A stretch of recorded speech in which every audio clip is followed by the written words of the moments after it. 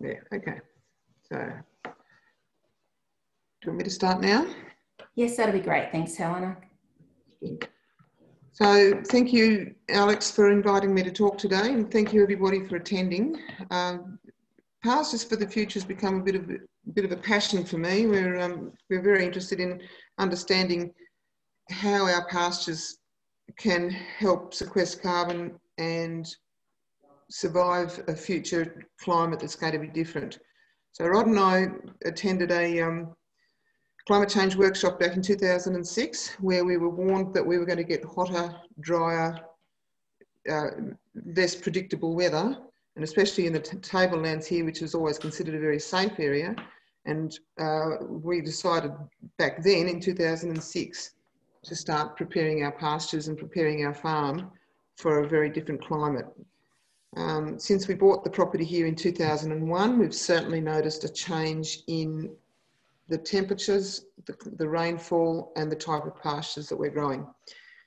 My background is I formerly with New South Wales Department of Primary Industries, and I have been a project officer with Hawkesbury Nepean Catchment Management Authority back then when we had CMAs before the LLS started, and we were working on pasture sustainability projects even back then in 2006 to 2009.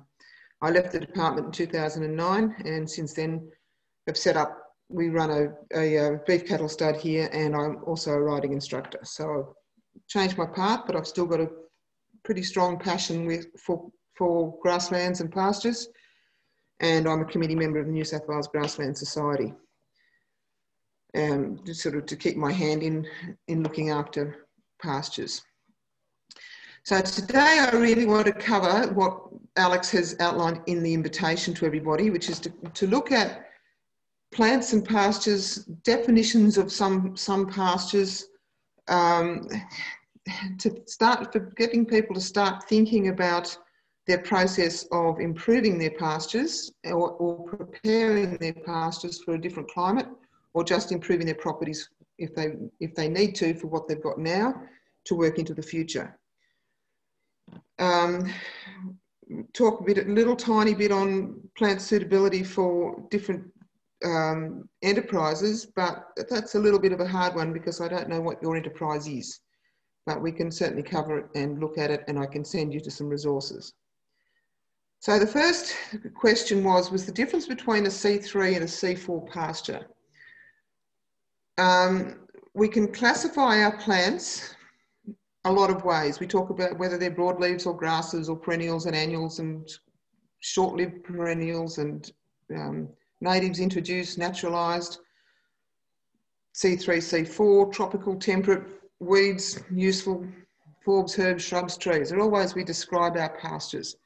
But the question today was, what is the difference between a C3 and a C4? So here's a table of the differences. And the main thing is it's the initial molecule formed during photosynthesis, which defines a plant as whether it's a C3 or a C4. C3 is a more ancient type of, or when I say more ancient, it's the initial, earlier on in evolution, the C3 plants were the first ones to evolve. The C4 plants is a more recent evolution of plants. What it actually helps the plant to do is to grow in its particular environment. So a C3 prefers cool season, so they're winter growing or early spring growing.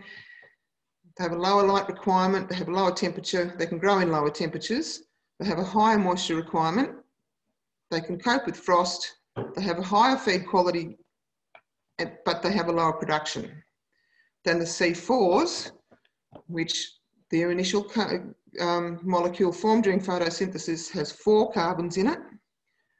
They are warm season and they cope with higher temperatures and lower moisture requirements. So the C3s are what we call our temperate grasses or our cool season growing grasses. Our C4s are tropical grasses or our warm season growing grasses. So that is the main difference. Now, to confuse you with the little diagram I've got, the the C3 grasses, when they photosynthesize, it's a one-step process.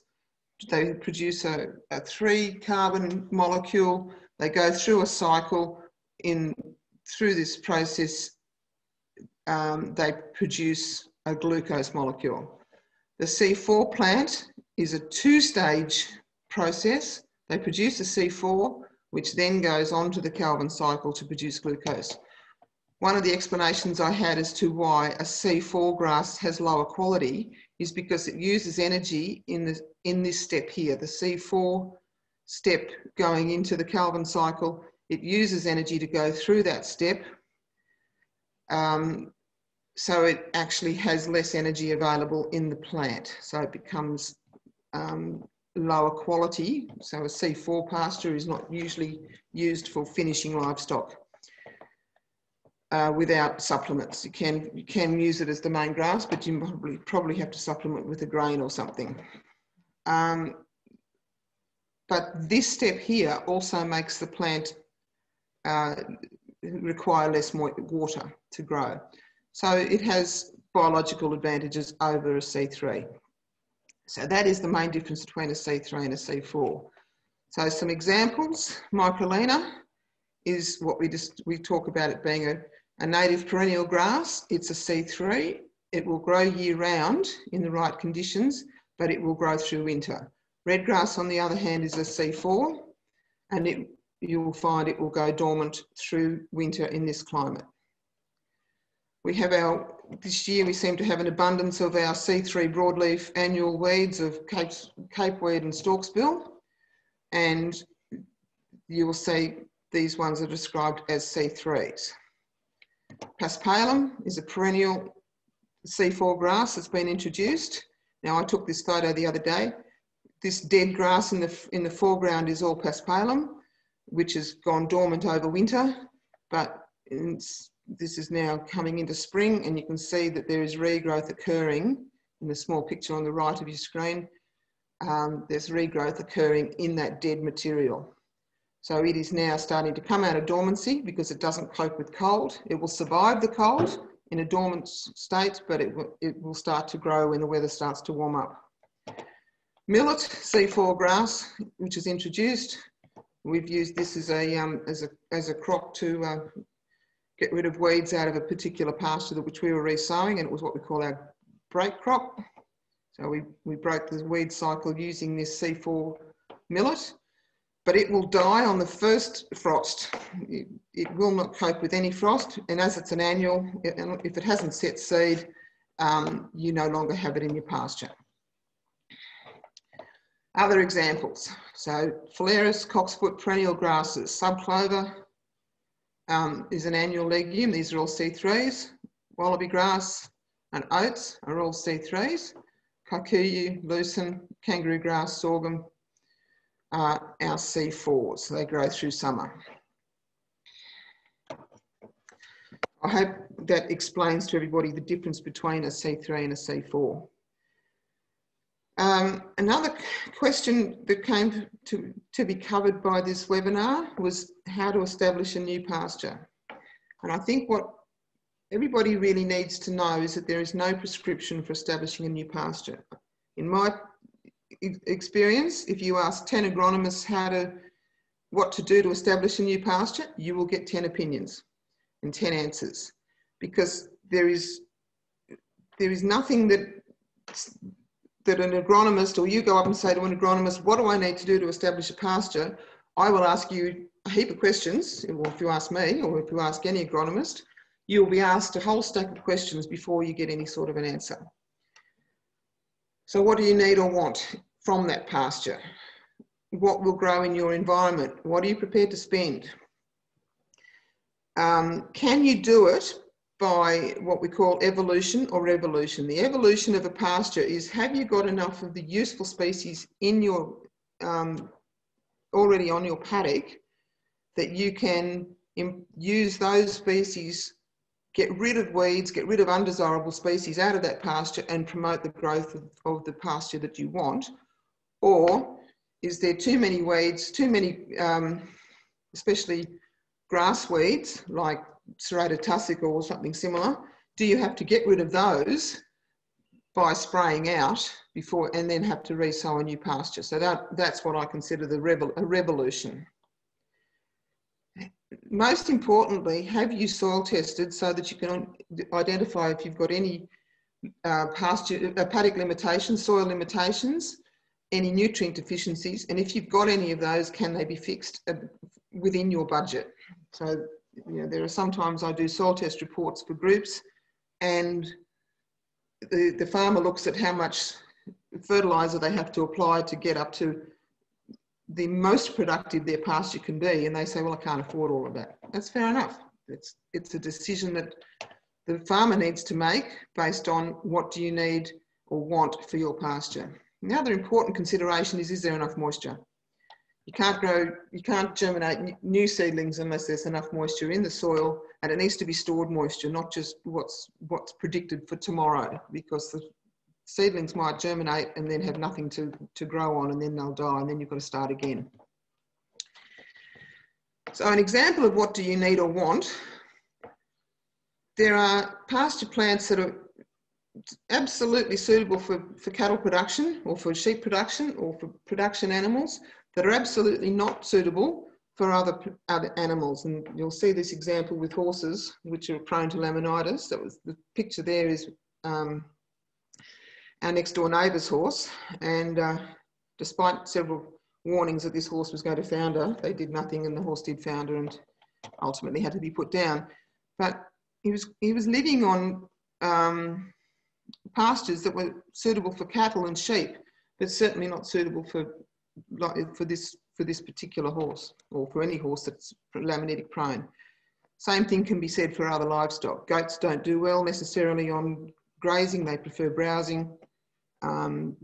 Alpaca might have some, you might need to consider different pastures for different species like alpaca, who are more sensitive to weed burdens. So where do you get some of this information for your specific industry? Very good place is AgriFutures. It used to be called the Rural Industries Research and Development Corporation, or RURDIC.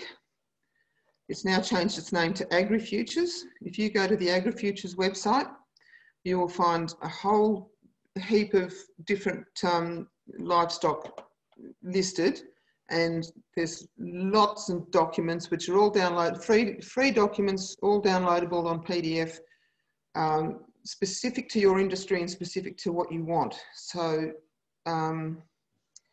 horse industry, what sort of pastures suit the horse industry, and especially laminitic horses. This book, Plants Poisonous to Horses, is probably one of the best books that I've seen for not just plants poisonous to horses, but plants poisonous to a lot of livestock industries. And of course, goats, alpaca, there's sheep, there's cattle, there's even bees, and free-range pigs, and all sorts of information in that website. So what is a suitable pasture?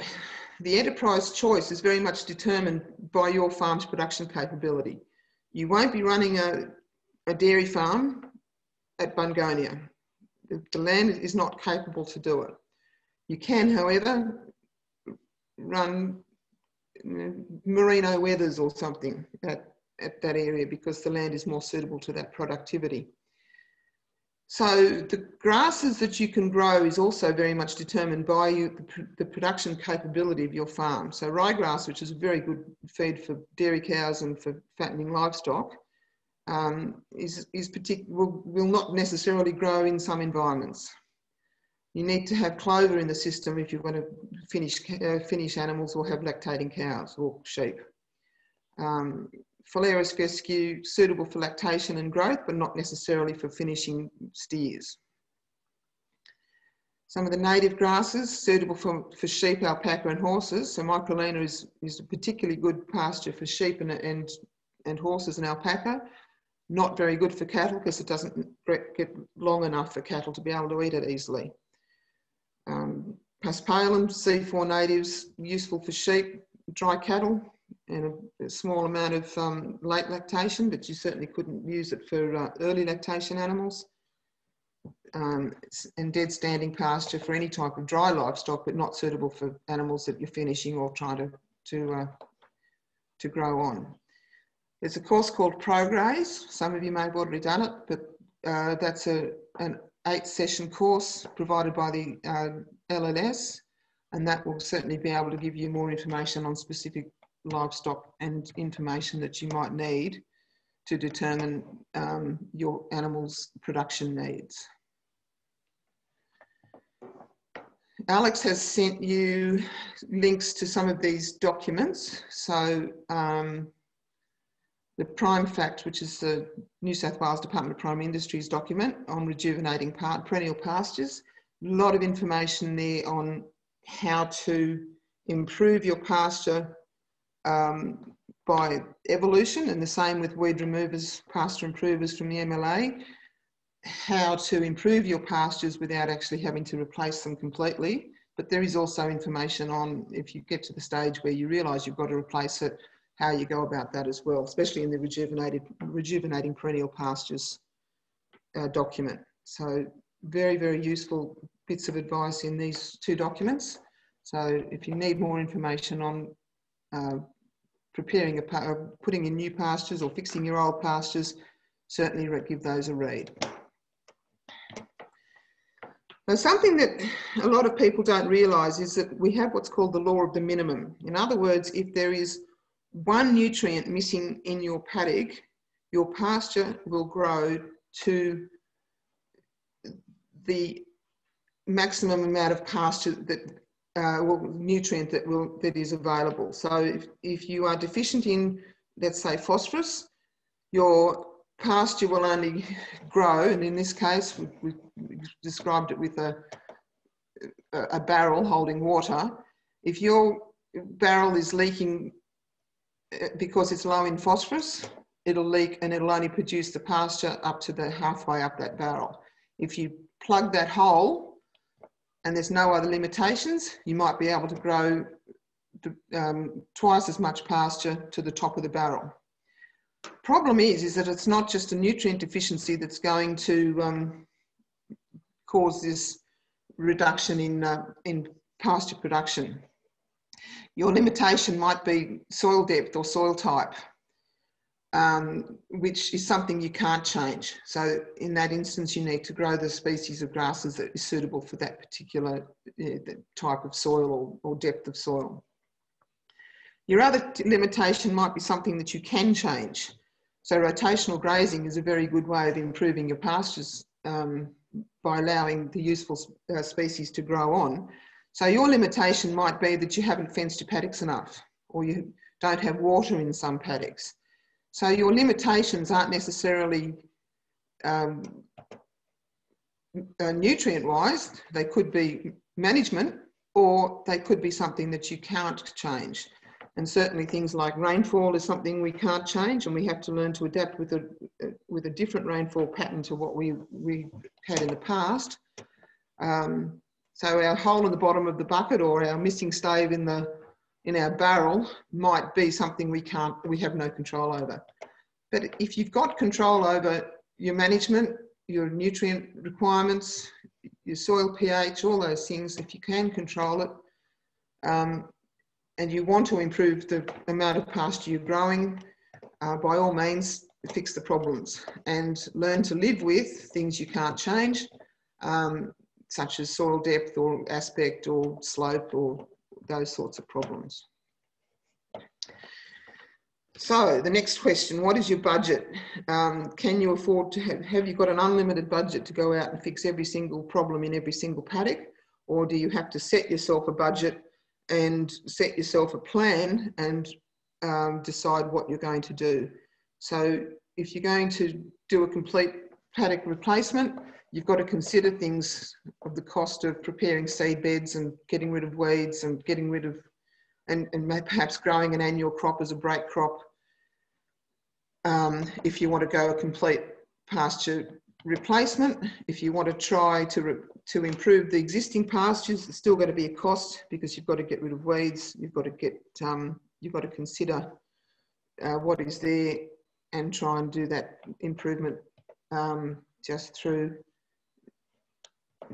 well, there is going to be a cost if you are going to improve existing pastures. It might be a nutrient cost, it might be a fencing cost, it might be improving water supply cost, but you might have to consider what your budget is and what you're prepared to spend before you go ahead and start the program. You need to be able to identify what's there. And if you can't identify what's there, this afternoon's plant identification session is going to be quite useful for those people that need to either learn what's there or have a brush up on how to identify plants, because you're going to have grassy weeds, broadleaf weeds, you're going to have useful grasses, useful broadleafs, and you're going to have possibly bare ground. So they're the sort of things that you really need to look at and say, well, I've got 20% of useful grasses in my paddock, 80% is bare ground and not useful grasses. Can I promote that 20% to grow really well? So that's a consideration for that you need to make. It's, can I identify the pastures, and what I've got, have I got enough to fix it and not have to replace that pasture?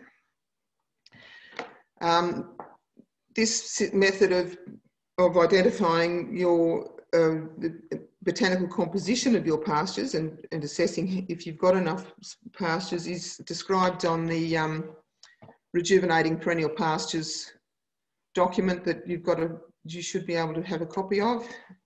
It's Appendix 1 on page 6, and it's called the pointed stick method. So what you do is you have a stick with a point on both ends, you throw the stick in front of you, you walk to it, and you identify what's the point is pointing to on both sides. You do that 50 times, and that will then tell you your percentage of bare ground, percentage of different types of grasses, different types of broadleafs, different weeds, useful, not useful. And then from that, you can work out whether or not you should be, whether or not you can use the evolution method of fixing your pasture.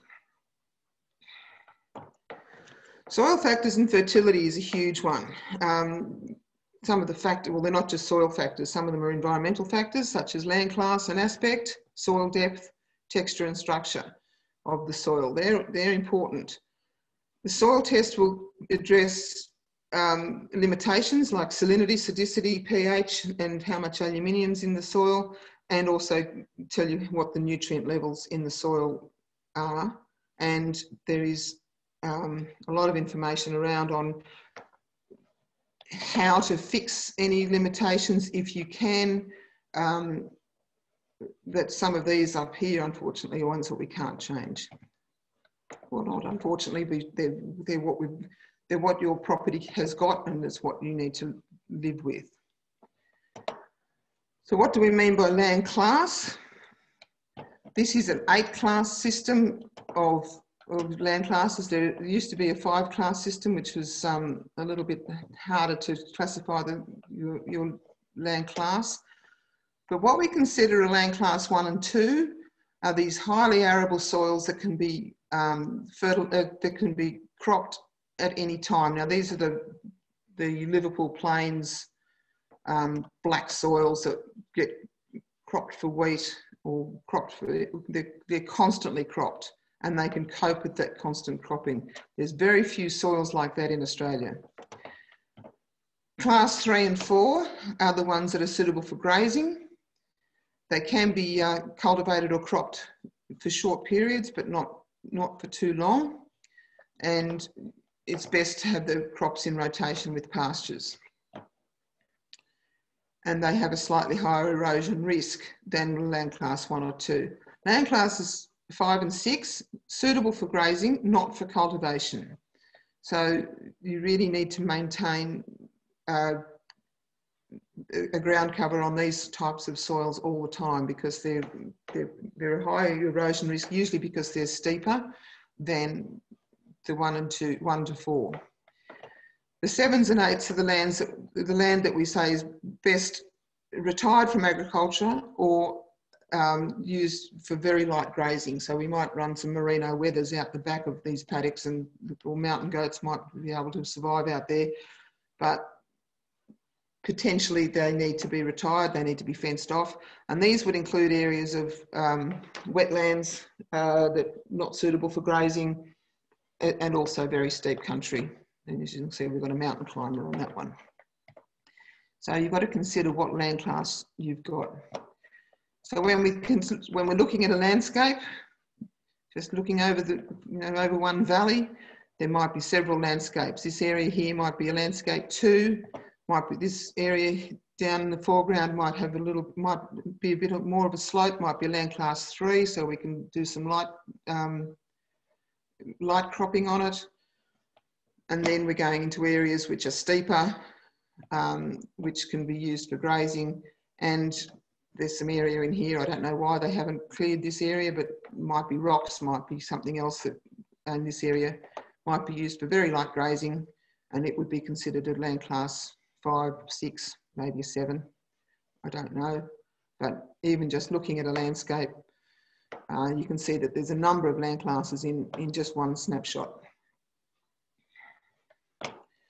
When we talk about aspect, so people talk about having a northeasterly aspect. We've certainly got a paddock, which our favoured area of the farm is our northeast facing part of the property at the very back, and that area can certainly grow more feed than a west facing slope, which is exposed to higher rainfall events, more severe storms, and hot sun, hot weather, afternoon sun, grows a lot less feed than these different aspects. There are seasonal differences in aspects. The southerly aspect doesn't grow as much feed in winter. The easterly aspect tends to grow feed all year round. This westerly aspect might be a very good area for growing winter grasses because it does get more sun and it does get more rain. But certainly aspect is important when we're considering the capability of our farm. The rock type that you've got, so people talk about having basalt soil or a granite soil or a sandstone soil or shales and various things. There's a difference in the potential of the fertility of the soils produced by these different rock types. Basalt soils are always considered a better, more fertile soil than a granite. But you can see that there's a huge overlap. So a good granite might be better than a poor basalt. I've discussed this as the soil fertility potential. What we're finding in the areas, especially a lot of farmers have chosen to stop using fertiliser, especially when it got to be very expensive back in the early 2000s.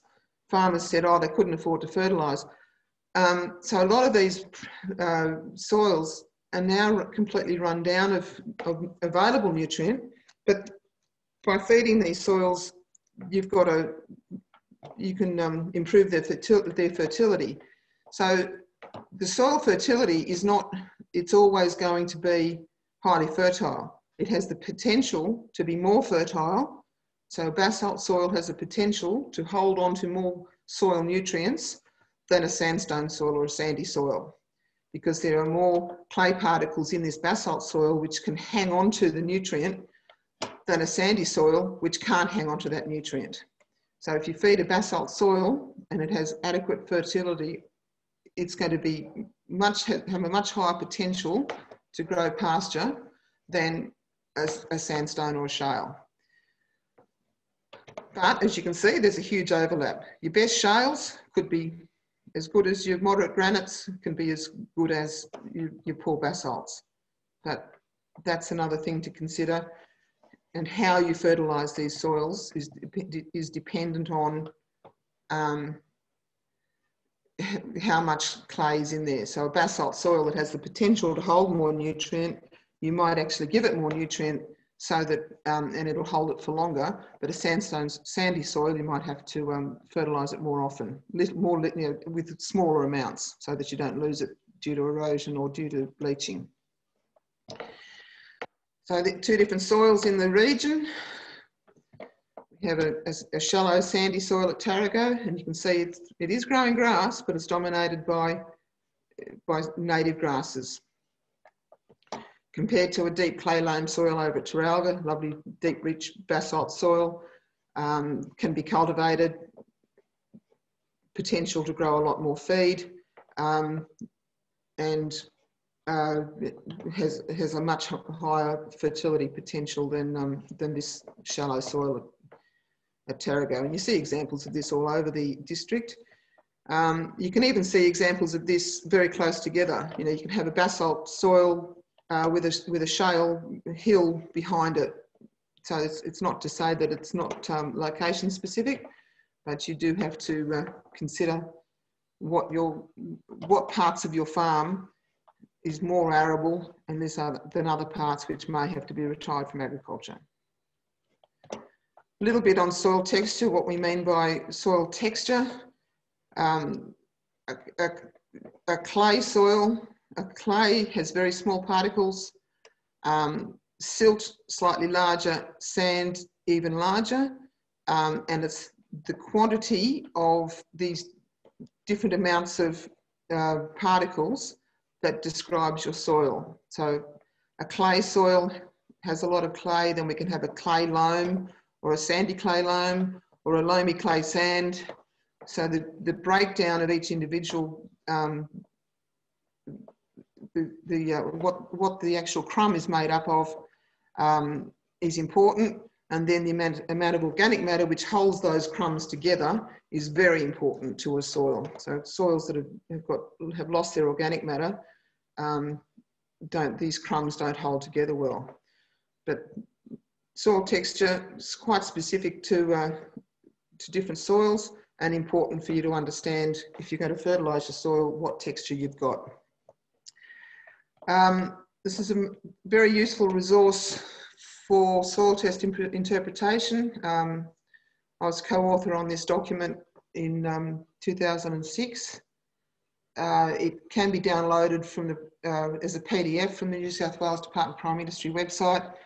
If you just type in fertilisers for pastures, New South Wales DPI to a Google search, you'll get this document, and it goes through individual soil limitations, plant nutrient limitations, and gives you some useful advice on how to fertilise your farm. It's a bit of a roadmap on where are you now, where do you need to be, and how do you get there. We have written a new version for the LLS, but we're waiting on copyright permission to print it. So that hopefully will be available. The new version will be available hopefully next year. It includes sections on subsurface pH and organic carbon, which wasn't included in this document. So it's probably updated to be a more modern version for including new research information. So when we talk about the soil limitations on these plants,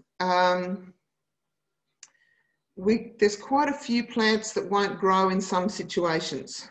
So in a waterlogged soil or a wet soil, cocksfoot is not going to like it. It's going to turn up its toes and say, no, sorry, not going to grow there. But fescue will grow there. But fescue probably won't grow on the top of a hill like cocksfoot will. In an acid situation, lucerne will not tolerate any acidity, mainly because it won't tolerate the aluminium that is associated with that low pH. Whereas a plant called Ceradella, and there's another one called Biocerula, they will cope with acid soils. There's been a fair bit of research done on Ceradella in this tablelands area. It will grow, but the problem with it at the moment is that they haven't got a variety that will persist in this colder weather. So it will grow, but it will only grow for 1 or 2 seasons. And in that picture, I don't know if you can actually see it, the Ceradella is actually growing. This is a picture of Ceradella. You can see the Ceradella growing. It's the broadleaf plant there. The plant that it's growing with, here, the grass, is actually Vulpia or silvergrass, which dominates low pH situations. So even though the Ceradella will grow, the pasture that's growing with it isn't all that useful. So plant choice here, yes, we can grow ceradella in an acid soil, but should we be changing the acidity, the pH of that soil? Cocksfoot too, it will grow in an acid situation more so than phalaris will. If you've got saline soils or waterlogged soils and you're looking for a clover that will grow, Balansa clover will grow in that situation, but rose clover won't grow. So picking your plants to suit your plant limitations might be as useful as trying to change those limitations. The Grassland Society has just got copyright approval to produce a new pasture variety guide, and that pasture variety guide will also include issues on plant suitability for soil limitations. That new document should be available by mid next year. Grassland Society conference is on in July at Mittagong, and I think they'll be aiming to get this new variety guide out for the conference. Soil moisture considerations if you go to sow. It's a very good website called Farming Forecaster. It's a collection of soil moisture probes and soil temperature probes in the region, and there are probes in many different sites from the Southern Highlands. So there's probes at Sutton Forest, for instance. There's probes around Lake Bathurst. I think they go down now as far as Cooma. Might even go even further now that they've been putting more and more probes in. I always use the probe that's at Lagan. There's probes at Lake Bathurst. This one's at Bannister. So I'll just put these in as an example of the moisture availability from September 2019 to September 2020. So if you were wanting to sow a new pasture, you have no hope of getting a pasture to establish if you're in that Lake Bathurst area. There was just not enough moisture available in the soil. Compared to Lagan, which is the probe I use, which we started to get rainfall in February, so our moisture profile went up in March. Bannister never really got dry, but it got wetter once it started raining in February. The different, so we've got different colours down from top to bottom. The red is in the 0 to 10 centimetre zone of the soil. The green is in the 10 to 20. The yellow is 20 to 40, I think, to 40 centimetres. And the blue is at 60 centimetres. The recommendation is you don't sow a paddock. If you're going to re-sow a pasture, you don't sow a paddock unless you've got soil moisture to 20 centimetres. So in other words, you're looking at this green line here, the bottom of this green line, where it joins the yellow. If that profile isn't full, you would not try sowing a new pasture. So we can see here at Lake Bathurst, that profile didn't fill up until September this year. So you wouldn't try sowing a pasture back here in March, knowing that you don't have enough more soil moisture. You got days where you got rainfall events, but the soil dried out very quickly. Compared to Bannister on a basalt soil, which that moisture was held, you know, you wouldn't try it here in January. There was too dry here. There was still moisture down at 60 centimetres, but not enough in the 10 to 20 centimetre layer to consider sowing a pasture until it got to March. We started to get enough moisture. This website is very, very useful. It gives you soil temperature. So millet, for example, when we were sowing our millet, you don't sow your millet until the soil temperature gets to 14 degrees. So we were keeping an eye on the Lagan probe. We had enough moisture, and as soon as the soil temperature got to 16 degrees, we sowed our millet, and we were able to graze it by December. But if we tried to sow it in September, the soil temperature would have been too cold and the risk of frost was too high. Other information that's on this Farming Forecaster website is what the plant growth is looking like, so the pasture growth rate. So in winter, pasture growth rate might be only down to 2 kilograms per hectare per day, whereas at the moment I think the pasture growth rate's running at about 50 or 60 kilograms per hectare per day. So it's also a useful tool for assessing how much feed is available for your stock that's going to be growing and be in front of you. If you want to look for that website, just go to just Google Farming Forecaster. Grazing management is also going to be important if you want to assess, if you want to produce a new pasture, or if you want to try and sort of by evolution change the pasture that you've got. But you really need to be able to assess your pasture, rotationally graze it, give it time to grow and recover, and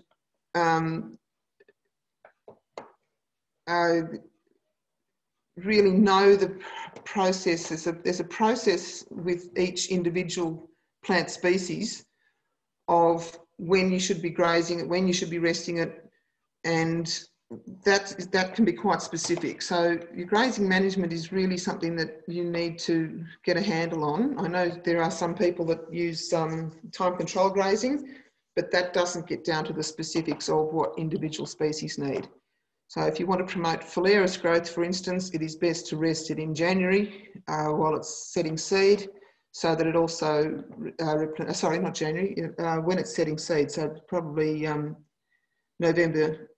October, November, so that it not only sets the seed, but it also replenishes the glucose stored in its basal buds and its root system.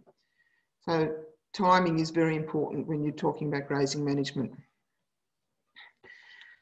So this is a case study that we did on the, well, that I've prepared on the paddock that we completely rejuvenated. We took out the old pasture and replaced it with a new one.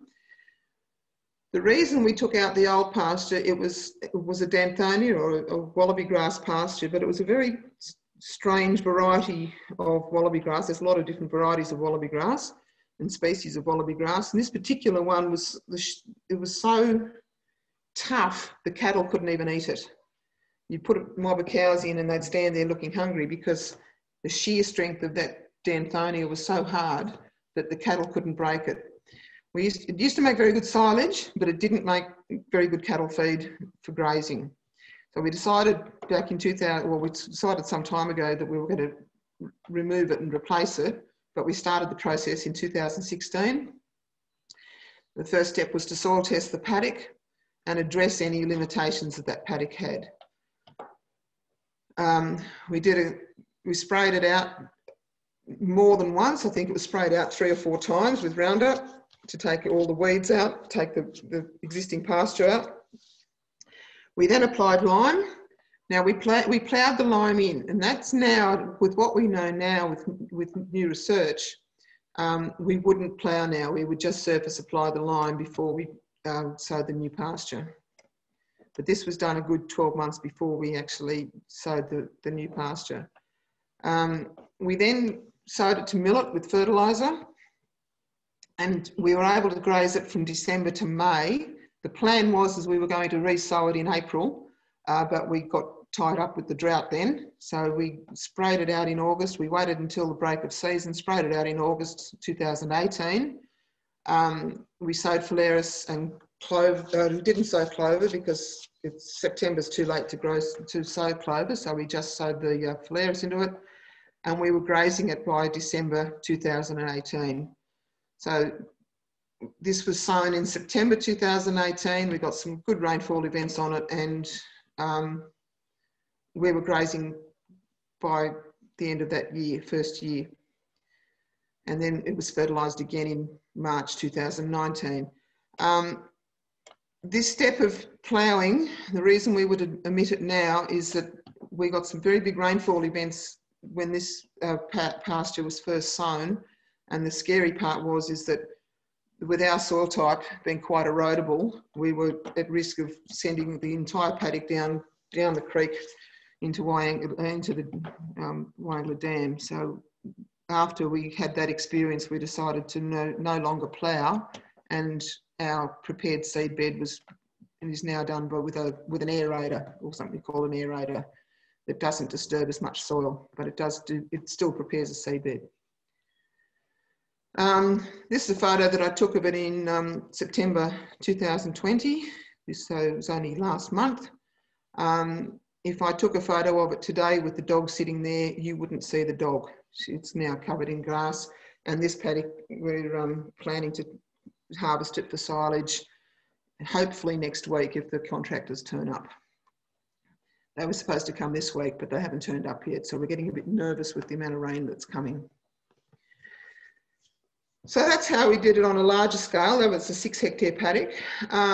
If you've only got a smaller area, you don't need to use a lot of equipment.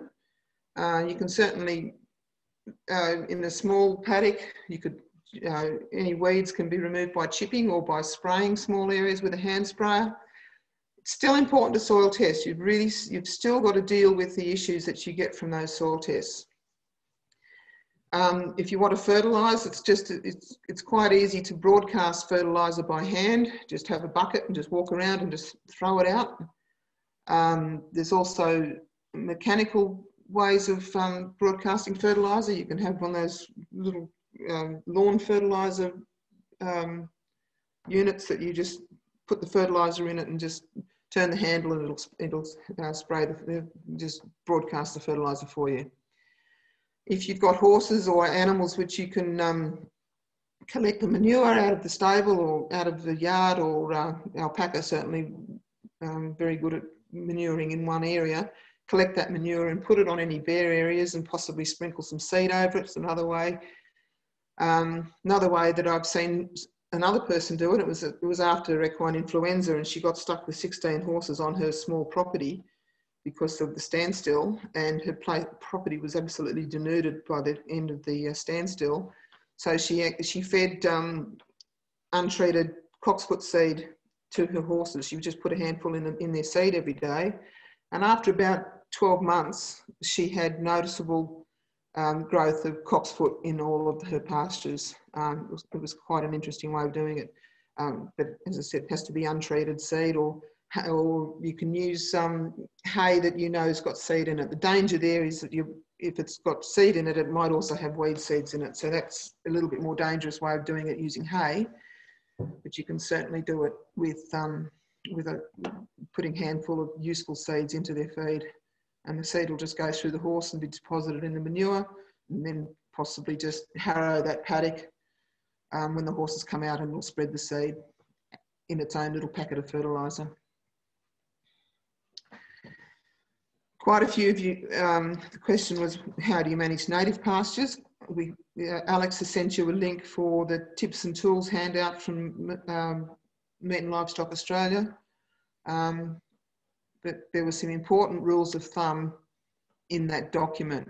One of them was to not overgraze. It's always a problem with any pastures. Overgrazing will create all sorts of problems. So it's important that you're able to rotate your paddocks even if it's native pasture. If you've got weeds in amongst your native pastures, there are some grazing methods you can use. So spray grazing techniques and crash grazing techniques that can remove weed species, grass weed species. Cultivation is a major problem for some of our native species, especially kangaroo grass. If you cultivate a kangaroo grass pasture, you will lose it completely, and very little chance of getting it back. There are some fertilisers that are suitable for some native species. So microlena, for example, will respond positively to phosphorus fertilisers. Kangaroo grass, you will lose it. So you have to know which species you've got and find out whether they respond positively or negatively to certain fertilisers. You can allow them to set seed at certain times. Native grasses are very good at regenerating from seed in a natural environment. It's a lot harder to get native grasses to establish from sown seed, and the seed is very, very expensive for these native grasses, because their harvesting technique is very difficult, and they don't seed on a particular seed stem doesn't all mature at the same time. So if you harvested the Microlina seed, for example, it's possibly only a third of the seed is viable, and that's an environmental survival technique of the plant, that it's got viable seed on it most of the time that it's seeding, rather than just having all of the seed available to germinate at one time, like cereals, for instance, will do. They'll all mature at the same time, which is very good as a crop we can harvest and use. So, you know, wheat crops and things, if they had a variable ripening rate, they would be very hard to use for a farm. One of the recommendations in that Grazing Management for Productive Native Pastures document was that you graze to 1,000 kilograms per hectare after the autumn break, but you in summer you graze to 1,500 to 3,000 kilograms per hectare. They might be just numbers to you, so here is a visual pictures for you to have a look at. So an 800 kilogram per hectare pasture, if you set a matchbox upright into it, it would just cover the bottom of the matchbox. That's for 800. This recommends 1,000. So it's a little bit bigger than this particular example.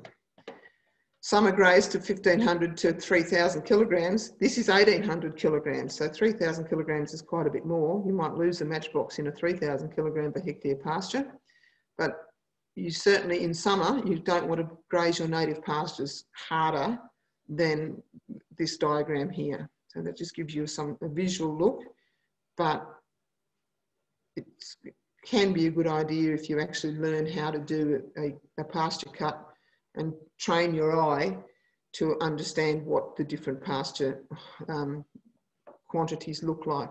One of the big problems we have, I think, around the tablelands is a lot of people are grazing at lower than 800 kilograms per hectare. The pastures get denuded and they get open up for weed invasion. It also recommends 70% ground cover. This is what 70% ground cover looks like. You can see little areas of bare ground in amongst the grasses, but you don't want to have your pastures opened up any more than that if you are wanting to support your native grasses to grow.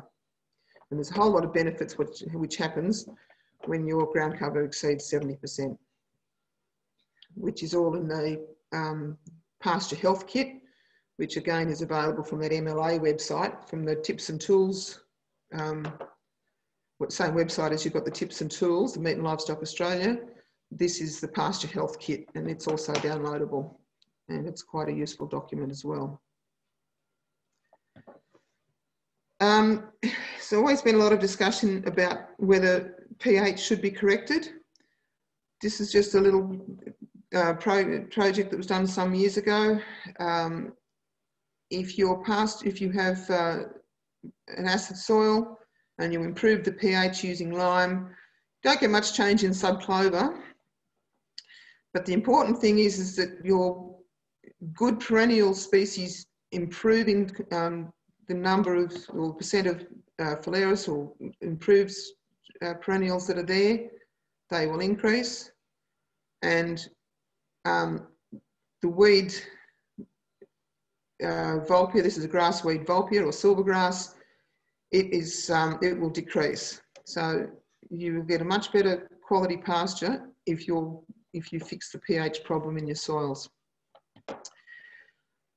So looking at some of our native grasses, weeping grass or microlina, it'll tolerate a much lower pH and higher aluminium concentration than red grass. If you've got a high an acidity problem, you won't get red grass growing. It'll die out. This is just a little, this is our property again.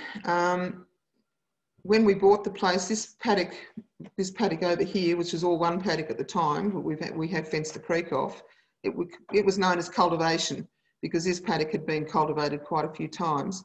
Now it's very hard to see, but there's a line down here, which is where the kangaroo grass is on the right, but there's no kangaroo. What's dead over this side is paspalum, but there's a definite line running down this, right down the creek, which shows where they ploughed to when they were cultivating it. And this kangaroo grass, and we've owned this property for 20 years, and the kangaroo grass is on the creek, but it hasn't spread any further than where they ploughed it. So they obviously didn't plough past this line because they fall in the creek, but the kangaroo grass has managed to stay growing along the creek edge, but hasn't regenerated into the paddock at all. And this is fenced off, and it's been fenced off for nearly 20 years, and it still hasn't managed to recruit in the areas which were ploughed. So as I say, if you want to keep your kangaroo grass, keep your ploughs off it. Just a little bit of information on a trial. We saw some, this is when we started to get more interested in fixing our pH. A lot of people say, oh yes, but this has always been acid soils, this area. Yes, it has always been acid soils, but not as acid as it is now. And we know that because this area was predominantly a yellow box area, which yellow box doesn't like growing in pHs below 5.4. The cemetery of Binder has a pH of about 6. That's obviously not been cultivated. It's just been, it's been an undisturbed area. It hasn't been farmed since white settlement. The pH there is 6. About 90 years ago, they started doing a long-term study looking at the changes in pH in a farmed soil. It was actually done at Binder, which is quite useful for us. And the soil pH was above 5. Phalaris at that time was very easy to establish, and that's quite evident because along the roadsides around here, where they used to just throw Phalaris and superphosphate out of a plane, that Phalaris is very easy to establish. And we know that the pH has been declining and the aluminium becoming toxic to plants over the last 90 years. We know that. We can see that in farms. We soil test around properties all around here, and we see pHs that are very, very low and aluminium levels that are very, very high. Just a little explanation of this. This is the results from the trial that was performed for 40 years prior to 50 years prior to 1980. So the trial was started in the 30s. This project was published in the 1980s. And the interesting comment that was made is that, oh, there's a rapid decrease in early years, but the rate of decline actually slows.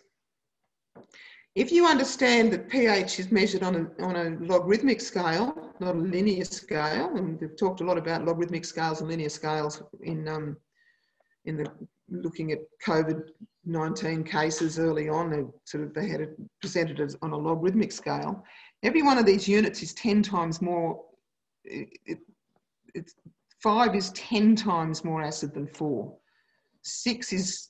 5 is 10 times more acid than 6, right? So on a logarithmic scale, this is actually, the rate of change is only slowing because the scale is different to what we'd see on a logarithmic scale. If this project finished in the 80s, and this continuation of pH decline is still occurring, then we should be seeing this line heading towards 4.2, 4.1, and I think that's what we're actually seeing these days. So is that rate of decline actually slowing, or is our acidification actually going up on a linear scale? Is this what our rate of acidification is actually looking like? Are we still acidifying our soils at a horrendous rate? Now, what causes soil acidification is actually farming practices, farming processes, product removal. The use of superphosphate does not acidify. Superphosphate actually, even though it's in an acid, it's made by putting acid onto a rock phosphate. That's only to break the phosphorus down. superphosphate itself is not acidifying. The process of farming and improving our farmland and getting our plants to grow faster and remove product, and we get nitrate leaching because we've got clovers growing, that is the acidifying process. So are we still acidifying our pastures at the same rate? So what was our concern? That growing species that tolerate low pH don't address the problem, because eventually we're going to run out of those species. We're going to run out of plants that can cope with that very high acidity, high aluminium, low pH. We were losing perennial species, and the nitrate leaching was getting worse under annual pastures. So we decided to have a little look at what was going on. The recommendation not to lime was very important. So because our soils are highly erodible, we didn't want to incorporate lime by ploughing. But there's a fair bit of new data coming out from Department of Primary Industries down in the Riverina, down around Wagga, that is showing if you keep your soil surface pH above 5.5, that produces enough alkalinity in the soil to raise the subsurface pH and lower the aluminium at lower levels. Speed of movement depends on your soil type and your rainfall. We also saw some anecdotal evidence that gypsum sped up the line movement through the profile. So we decided to set up a little trial where we had a paddock with a pH of 4.3 in the surface and 4.2 in the 10 to 20 centimetre layer. Aluminium was 18 and 31% in those two layers. And we put 3 tonnes of lime on an area of the whole paddock, and we put half a tonne of gypsum to the hectare on the paddock, except in one strip. So where the green is, we put lime at 3 tonnes per hectare, gypsum half a tonne per hectare. Where the red is, we didn't put any gypsum. We only put lime. What actually happened to our pH? This was our starting point down here. The blue line is lime plus gypsum. The orange line is lime without gypsum.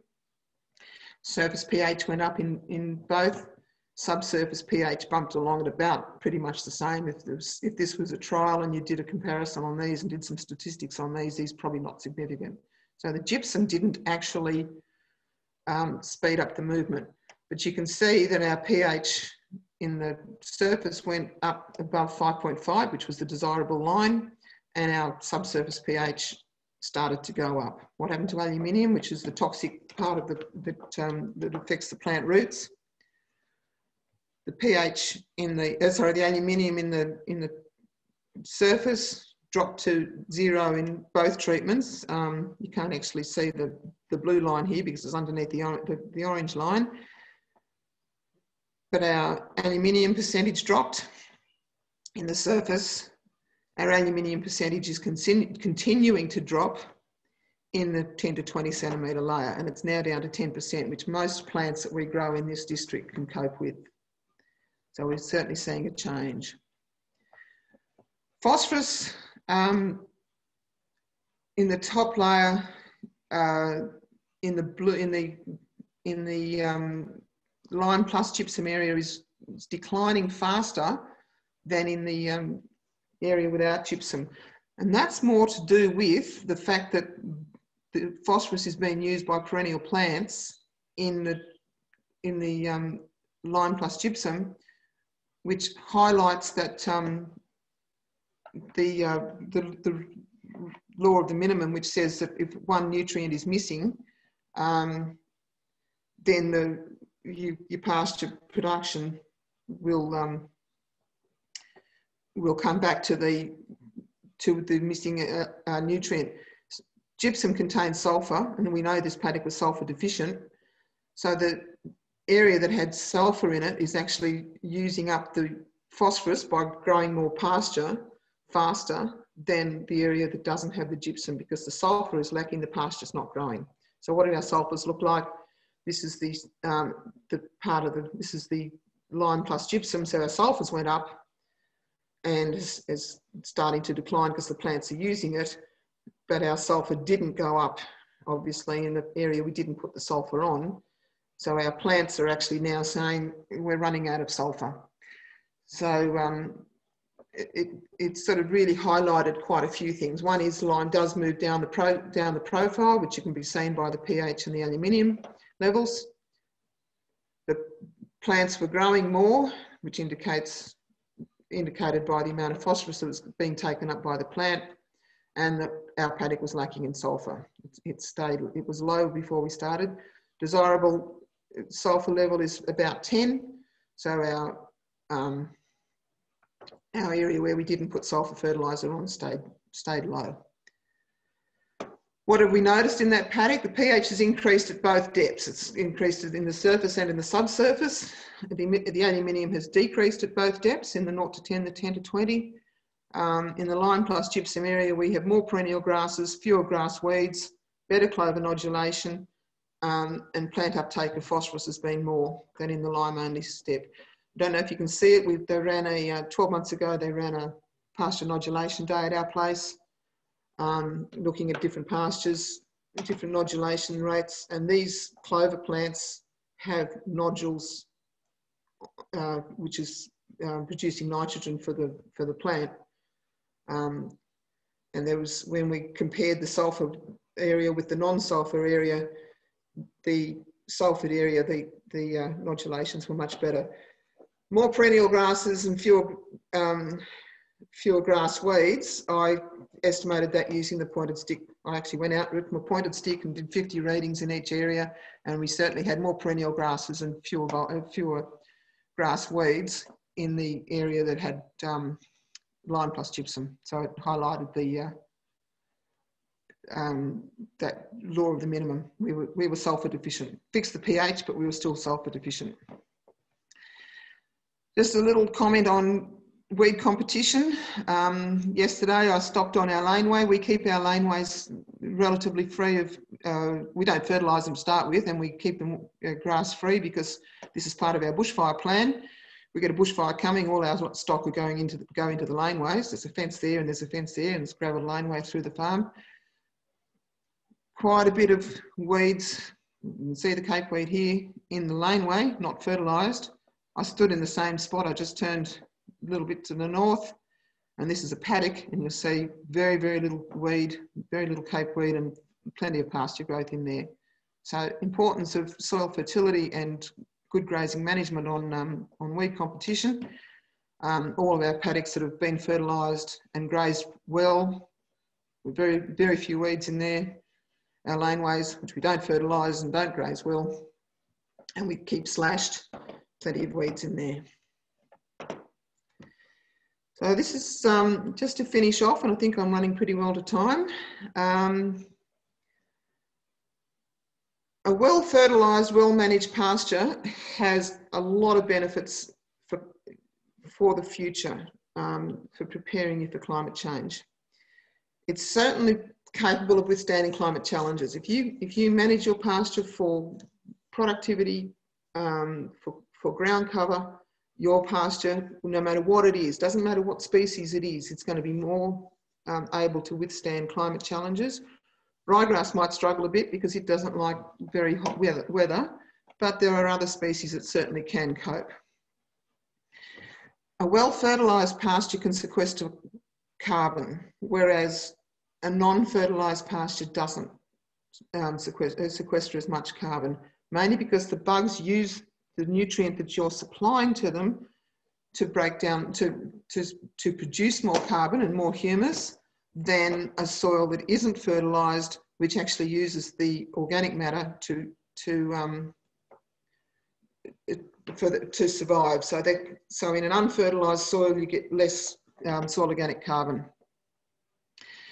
It does promote soil biodiversity. It's what we call rainfall ready. So what you need your pasture to do, we've been told that our rainfall is going to be more variable. We're going to get more extreme events. If we're going to get more extreme events, you're going to have, and you don't have good ground cover, you're going to have a high risk of erosion. When your soil erodes, it doesn't only erode the soil particles away, but it erodes away all your nutrients as well. And if your soil is if your pastures are rainfall ready, they will cope with well, they're going to grow. They're going to grow when you get rainfall. If they're not rainfall ready, so in other words, you've overgrazed them, they're not well fertilised, they don't have the soil organic carbon underneath them to collect that water, they're not going to grow as well. They are more productive. they can compete against weeds. They nurture your animals, not just with feed, but if you've got weeds in there that are toxic, you're going to, your animals are going to be, struggling against sort of consuming weeds that might be dangerous to them. And plus they're going to get just more productive. They're going to be more productive if the pasture is more productive. And if you have a good rotational grazing program, it will also control your parasites. So that's really the conclusion that I want to make about this pasture. So I think we'll be open for questions now. So stop share, come back. Right. Are there any questions? Thanks, Helena. That was very informative. I'm just checking the chat box now. I haven't actually received any questions, so I'd like to invite anyone in the audience to pop your questions in now. But I did have one for you, and that is, when pasture is dominated by weeds, where do you think you could start to make changes to the pasture composition? Right. You talked about that a little bit through your webinar, but presentation. But like I just sort of even think out the front of my place, there's this whole patch of capeweed, and I sort of think, where could I start to deal with that? And I think that is probably a problem for a lot of people this year. I think this year capeweed is a huge problem this year.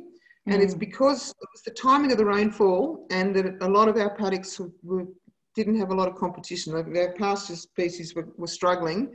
Capeweed's an annual, and it will grow very, very quickly. So we're seeing it everywhere, and it's certainly less in more productive pastures that have got ground cover to protect them from being invaded with weeds. But this year was just one of those years that we think of it as a capeweed year. It's also a clover year. I mean, we've got masses of clover as well. So the important thing to have a pasture that's it'll be protected from weeds. You've got to get your soil fertility right, and so your pastures are as productive as they can be, or fill in the gaps, fill in the ground cover gaps that are there to cover your soil so the weed seeds don't land on them. So weeds like sorrel and even serrated tussock find it a lot harder to establish in a good pasture. So I think fixing the limitations that you've got. So knowing what limitations you've got. I mean, firstly identifying the pasture, the weed that you've got, the pasture species you've got, and then fixing soil testing would be where I would start, and then fix those limitations, and certainly fix your grazing management if that's been a problem to you. Yeah, okay. But it's a big capeweed year, and if capeweed's an annual, so next year it might be a different weed. We all might be complaining about a different weed. Yeah. So you think that's probably there because of the prolonged drought, and it's just popped up in some bare patches. Yeah. It's taken advantage of the situation this year. The rainfall occurred at the right time. When the pastures were suffering, when the pastures had been water deficient and not able to they were suffering a bit. We had the bit of bare ground opened up, and the capeweed said, "Whoopee, yeah, let's go." So Robin has asked, you use 3 tonnes of hectare of lime. How much gypsum at that rate? We used half a tonne of gypsum per hectare. Yeah. That could have been too much. We were looking at did gypsum fix the speed of of movement down the profile. That was what we were interested in seeing, so we oversupplied it. But if you're just fixing the sulphur problem, you might, you know, you can get away with using less, probably 100, 200 kilos to the hectare. But we went 500 just to see what the effect on the pH was down the profile. That's what we were interested in. But we've got a side. Yes? Okay, from Bron, did you know that your soil was sulphur deficient prior to doing your trial with the gypsum and lime? Yes, we soil tested it before we started. Yeah. And we actually were planning to do the trial in a different paddock, but that paddock, the pH was too high to see a difference. It was already sitting at 4.7, 4.8. We had to pick a paddock that had a low pH, and we also knew we had a low sulphur. But yes, we soil test every year. We possibly do a fifth of the farm a year with soil testing, and we identify areas where we identify what problems we have in that paddock, and we set out to fix those problems. Okay. So this is from Christine. What's your approach of herbicides versus using pastures to outcompete weeds, particularly if the weeds are more dominant? We don't use a lot of herbicides here. We tend to try and use fertiliser. We use a lot of poultry litter. We don't use a lot of superphosphate, but that's only based on price, not on the fact, you know, a lot of people say they don't like using superphosphate because they don't like using manufactured fertilisers. That's fine. That's their opinion. But say, or they want to be organic farmers, but we use poultry litter. Herbicides we use mainly to get rid of a particular problem weed. So, you know, if we were going to spray for capeweed this year, we'd probably use Reglone or something like that, but it's highly toxic, highly dangerous. Yeah, we certainly try and control our weeds using grazing techniques and better fertiliser management, and a lot of the processes that's in that weed removers, the MLA document, what's it called? Weed removers and pasture improvers. Yeah. We tend to use that. If we've got to use sprays, we certainly spray Roundup around our new tree plantings so that our trees don't get swamped by grasses. Other than that, we don't really use a lot of. That was a cup breaking in the kitchen, if anybody heard it. That's all right. I normally have the dog barking, but I've got him locked away, so don't worry too much. Yeah, not really a lot of Roundup. If we're going to sow a new pasture, we'll have that sprayed out. We'll get somebody in. Look, we've got some Patterson's Curse coming away this year, which normally we use. We've had the flea beetle here and the biological control agents here, but they suffered a bit through the drought. So we're seeing more Patterson's Curse. Next year, if we see the Patterson's Curse again, yes, we'll probably spray for it. Okay. But that's the only sprays we're using. Okay. So Jenny has said, thank you, Helena. That was a really helpful webinar. Do you have any suggestions for managing pasture to reduce the amount of erodium? It's like capeweed. It's an annual. Yeah, it's another one of those pasture thingies that come in when it's got an advantage. Look, stock will eat erodium. I'm hoping there's no toxic principle in it. Certainly there's some studies been done with horses grazing erodium. That's storksbill, everybody, for those that don't know what we're talking about. Little pink flower with a seed head that looks like a storksbill. It's apparently it's high in sugar. So for those of you with horses that have got laminitic horses, erodium will cause hopefully not, but some horses may be sensitive to it because of its sugar content. Yeah. It's interesting, isn't it, when you're considering about the different pasture composition and the different species and all of those different aspects that come into managing a pasture. So this one is from Christine. How do you manage bare patches as part of the weed management approach so that weeds don't take advantage of those bare patches? Again, making sure there's sufficient fertility so that so that you can fill in those gaps with useful species. I've seen people put manure on their bare patches and seed it down. Certainly, yeah, look, that's going to be very much on your soil type and the pasture you've got. A lot of native grasses they're pretty sparse. They don't fill in the gaps.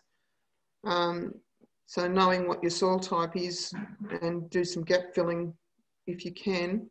But it depends on how you manage that bare patches. Depends what the problem is, I think. Depends if it's a nutrient deficiency or a pasture deficiency or an overgrazing problem. So hard one. Yeah, it may be worth looking at what's soil testing and actually seeing what's happening in those bare patches and what's happening in the paddock. Yeah, I did go to a friend's place one day and she had some big bare patches coming away and it was in a low part of the paddock and I thought it was salinity, so I soil tested it and it was actually aluminium. It was actually pH. Her pH was down to 3.9. Her aluminium percent in the topsoil was around 50%. So when I looked at the paddock, when I looked at the problem, I said, yep, it's salinity. When I got the soil test results back, it was pH. Yeah. So the problem, and the interesting thing was, is that when she did the 3 tonne of lime to hectare, like I suggested, they dumped the lime on those bare patches because, you know, it was an obvious place to put the lime as the dump, the fertilizer dump. And she said once they used the lime and there was, you know, they still had some lime sitting on the surface, she said the grass started to grow in those bare patches almost straight away. So, you know, if you, for those of you that are coming over to the Plant ID session, I'll be showing you a technique of using a pH test kit and looking down the profile at using one of those to assess if you've got an acid soil. So bare patches could be acidity, could be salinity, could be lack of fertilizer, lack of nutrient. So basically, it could be shallow soils and the type of pasture you've got. Yeah. Yeah, okay. That's a really good summary of what you've talked about to us today. And just before I go to our final question, there's just a little bit of an opportunity for me to say that it's also something that the Small Farms Network is looking into through our Filling the Bare Patches project. So Christine, and I just encourage you to have a look at our website and our projects, and there is a little bit of information there about what we're doing with 3 farms in the Small Farms Network area about trying to manage those bare patches on a small scale. I just encourage you to jump on our website and have a look there, and I'll definitely be publishing some more information about that project very soon. So just our final question, and I'm aware of the time, Helena, because we do have to get out to the site, and I really do thank you for a wonderful webinar so far. This one is from Lou. Aside from animal manure, are there any other good substrates to temporarily cover bare ground when you are managing a small property? Good question. Look, the quicker you can promote pasture growth, the better. So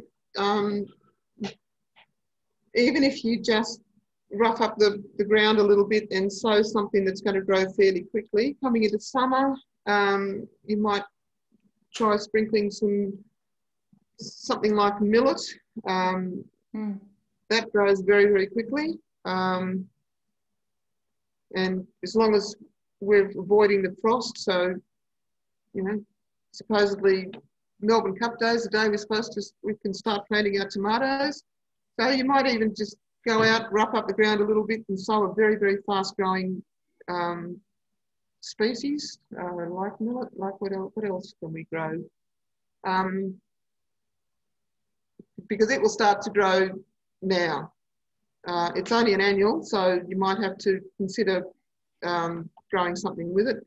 But again, you know, if it's only small areas of bare patches, you could just get a bag of garden fertilizer even, you know, just a slow release fertilizer or something that's going to release fairly quickly, or something that's going to be available.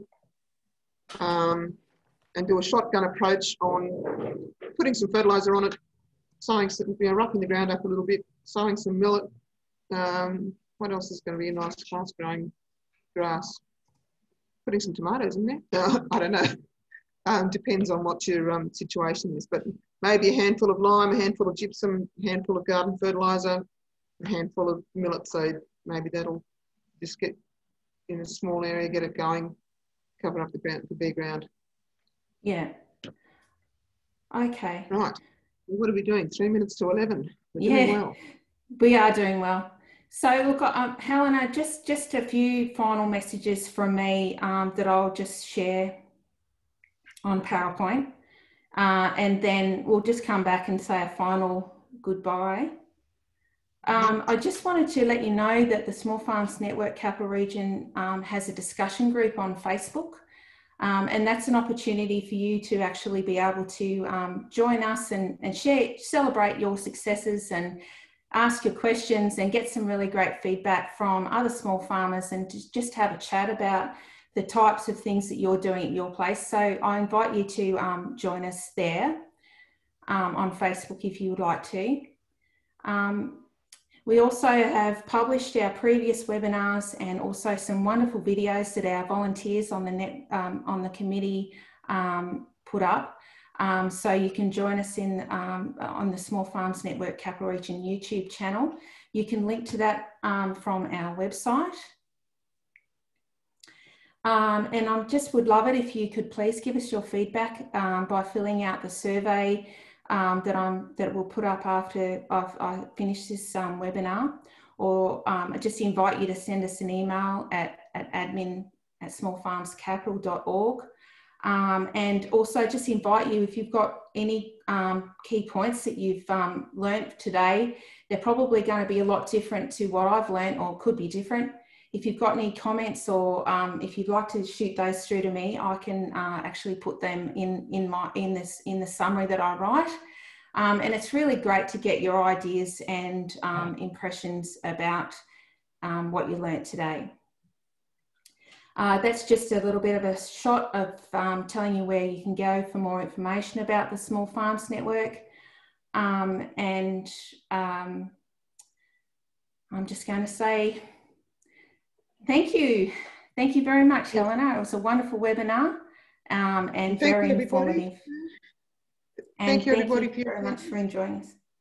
And I'll see some of you over at down south from here in the next couple of hours. Okay.